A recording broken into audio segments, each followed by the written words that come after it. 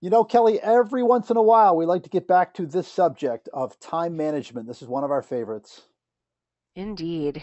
Time management. Let's take a look at, in this short attention span webinar, let's take a look at time management. And if you've done any of the programs that Kelly and I have put together, or whether it's the time management webinars, the Tuesday e-workshops, the sales challenge, we talk about goals of time management as being seeing the day ahead, seeing the week ahead, and seeing the month ahead.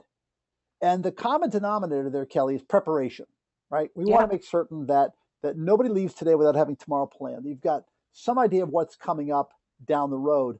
How far, you personally, Kelly, how far out do you think? Do you go past a month? Do you think that Oh far down the yeah. road? Yeah. Yeah. I mean, I think you have to. I think and I'm not really sure where this comes from, but I think my chunks kind of after a month come in quarters. Hmm. So, those kind of 3 month chunks of, and I think this comes from some of the customers that I'm working with right now, where when we're talking about some big initiative, we'll say, okay, we're going to call that a Q4, or we're going to call that a 2014.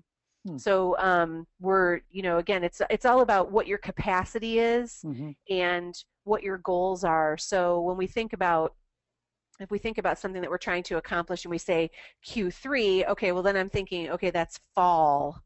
Right. Okay. So I have to kind of adjust everything to kind of recalibrate to think, okay, if that means that something's coming up in the fall, I have some time to prepare for it.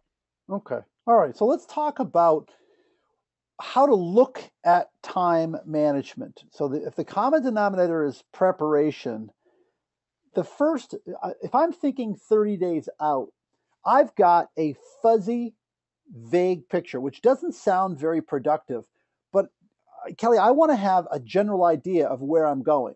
Like I find that business being cyclical the way it is, I can be in growth mode, and that would be my, you know what, I'm going to go out and I'm going to get as much new business as I can over the next 30 days. That's really where I'm doing. Or maybe I can see that I've got a big opportunity coming up in 30 days, and I've got to be in preparation mode for that. But I find that you're kind of locked into one theme or another. Right? And I think it has a lot to do with goals. I mean, it has a lot, I continue to be astounded by companies and individuals that don't have a clear picture of what it is they're actually trying to accomplish in the first place. And what I mean by that usually has to do with revenue, and volume targets that are broken down by year, quarter, month. But yeah, I mean, even if you're talking about just activity, it could be something like I'm going to add 5 new prospects to the pipeline every week for the next 4 weeks, create a prospecting plan around those, and visit with at least half of them. That's a great kind of vague, general, kind of ideological goal to have. And it's not that anybody's holding your feet to the fire or saying if you don't do this, there are going to be severe consequences. Hmm. But the opposite of that is that if you do those things, really, really great things are going to happen to you. Next up, you've got next week. And again, I want to see that. I want to look ahead a week. So I'm already thinking about next week, this week. Now, you and I are recording this on a Wednesday.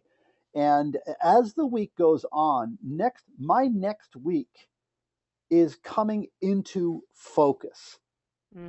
Is it crystal clear? Absolutely not, because I've got business issues, I've got personal issues, I've got family or familial issues, and I've got wild cards. My mom had hip surgery recently. Okay, that was a wild card for everybody. Now we got to throw that in there. You just never know. I mean, it also might be a day that's all of a sudden kaboom, it's 70 degrees, and I say, all right, well, okay, now I'm going to take that as much a day off as I can, hop on my motorcycle and go for a ride, or Hmm. squeeze in some golf or something. You've got business, it's all in motion. But in order to make the most of it, and again, keep in mind, where we want to end up is having a really rock solid day of effective work, right? A lot of efficiency and productivity. That starts with, now I've got my month, vaguely planned out. Next week, I want to have that a good look at it so that, as I mentioned, today's Wednesday. By Friday, I want to know what I'm doing every day of next week. I should have appointments. I should have activities. I should have prospecting down there. I should have in my calendar anything that is going on with my kids, whatever, all those other ancillary things. And I'm looking that far out.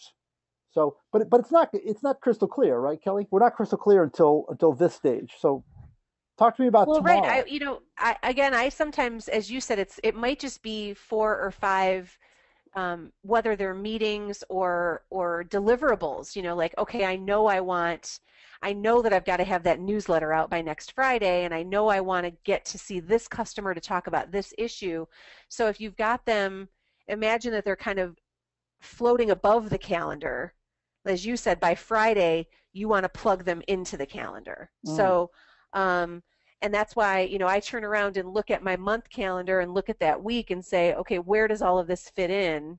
That's why I think penciling is so important, even if it's just kind of an emotional um, attachment that you've put into it. Is that okay? This is what I'm going to do by Wednesday. That it's easy enough to erase it and move it around, folks, but it should be hovering there, or at least committed down on paper, on pencil, in But pencil on that paper.